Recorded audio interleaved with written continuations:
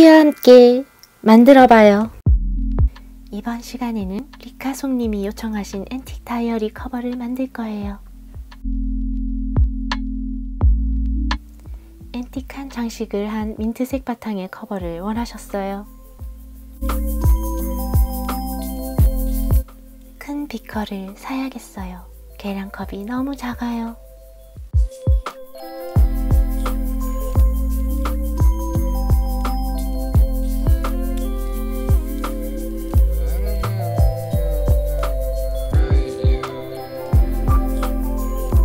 성격이 엄청나게 급한 토끼입니다. 느린 건 못 봐주겠어요. 민트색은 언제 봐도 기분이 상쾌해지는 것 같아요.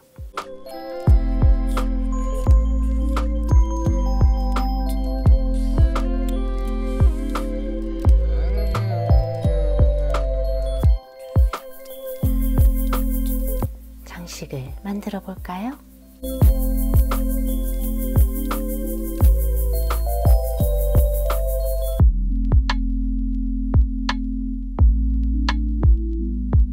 금빛이 많으니 기분이 좋군요.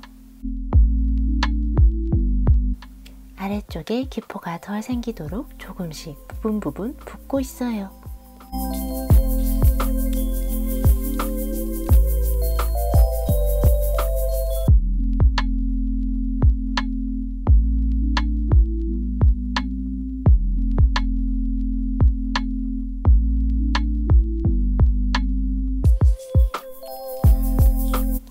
문양 몰드가 세밀한 모양이라서 기포가 아래에 생길 수 있어요. 꼼꼼하게 바르는 느낌으로 조금씩 채울게요.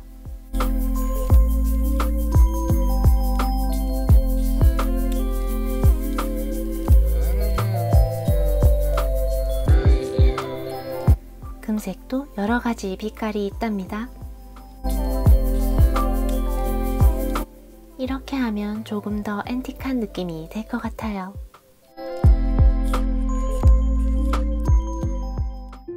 으악! 레진의 점도가 높아졌어요. 레진을 버릴 순 없어. 도끼 달려! 급해! 급해! 급하다고!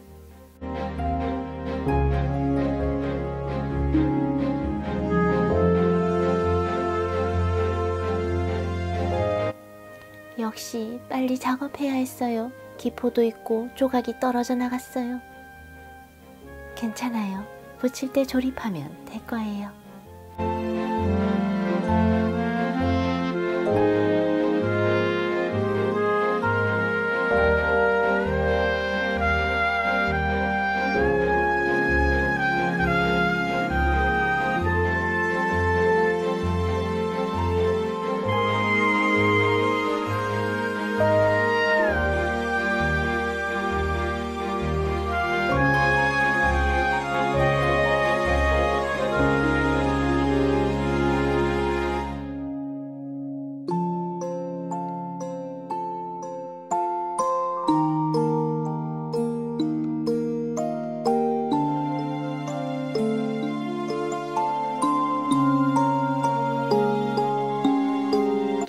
다이어리 커버에 글리터를 입혀줄 거예요.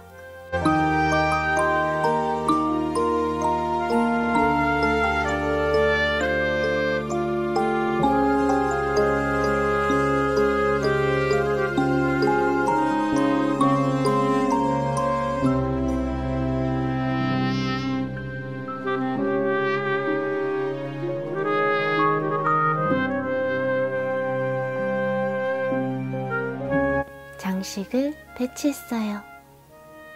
UV 레진을 발라서 모두 붙일게요.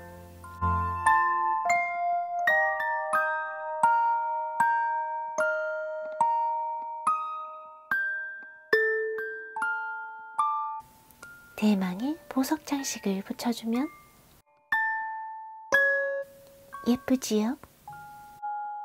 전체적으로 코팅을 한 번 더 해서 단단하게 만들 거예요.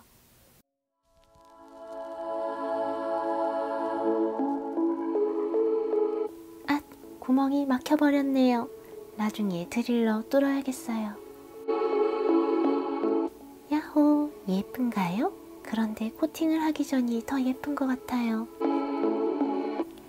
코팅이 없이 파츠들을 단단하게 붙일 수 있는 방법을 생각해 봐야겠어요.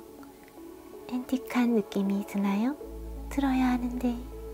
리카님 소정사항을 주셔도 되고 새로운 디자인을 이야기해 주셔도 돼요. 오늘도 즐겁게 시청해 주셔서 감사합니다. 좋아요 부탁해요. 이곳에 머무는 모든 이에게 행복이 가득하길.